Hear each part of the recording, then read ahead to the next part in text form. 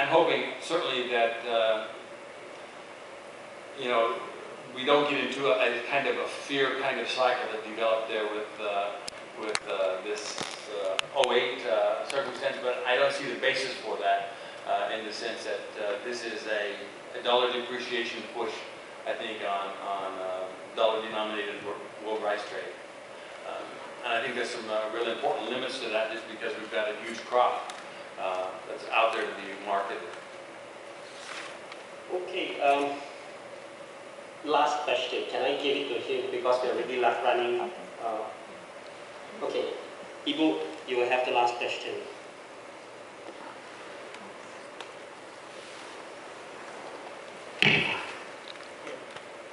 Okay.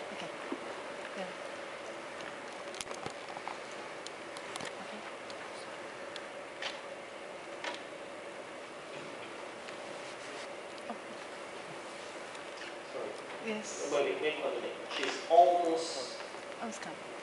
so that everybody can hear your. Yeah. Okay. Thank you. Yes, I agree with what I say about the rice. This is a very political commodity. And that's why most of the government in the rice producing country, they intervene for the policy of the rice. And my question to Eric regarding of your conclusion, should be open market and then reduce the tariff and reduce the domestic support from the government for the rice production. That's, I think, even in the WTO, we are proposed for what the G33 proposed regarding of the special product for the rice. So in the future, I think all the panelists should be, I seek for the opinion of all panelists regarding of the political commodities of the rice. How we want to incorporate the private sector to this business. Because government cannot spend more national budget for the, say, improvement in the irrigation, improvement in the R&D. It should be incorporated the private sector in this rice production. But how we can approaching this action? Thank you.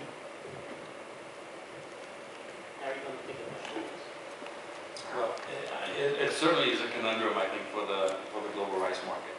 I mean, you can look at Thailand, for example, very much in terms of the trade perspective, it's very much private sector driven.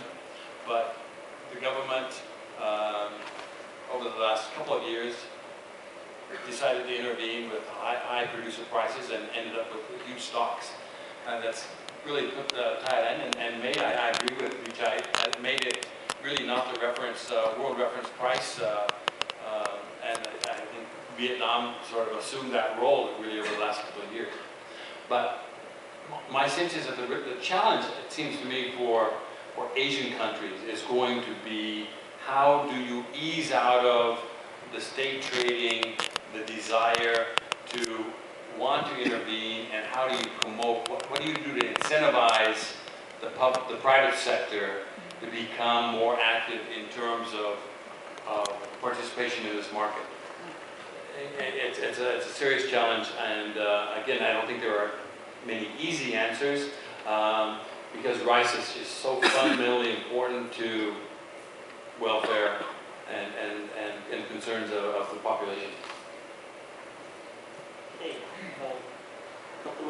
I just want to add that you don't expect rice to be freely traded in our generation or maybe in the foreseeable future. I think rice always will be intervened, both at the production, consumption, and the trade level. I think the only thing I look at it, instead of country putting quantitative restrictions like export ban or some sort of thing, if they can convert that to some sort of tariffication, that will be much better in terms of stabilizing the market rather than completely staying out of the market. If you keep the market smaller, then any sort of demand or supply side, the price has to move that much further.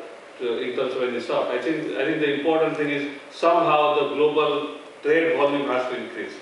You know, maybe closer to what we have seen in wheat, corn, or soybeans, from 5 to 10 or 15%. That will stabilize the market much better. Even if we have state intervention, state trading, still it's also good for the market, or good for the price.